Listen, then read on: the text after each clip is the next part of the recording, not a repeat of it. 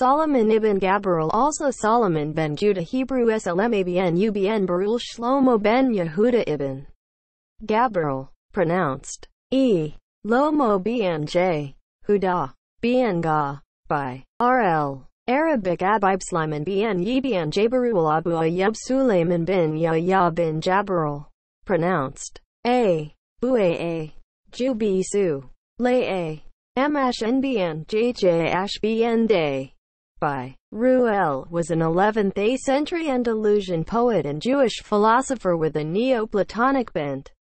He published over 100 poems, as well as works of biblical exegesis, philosophy, ethics and satire.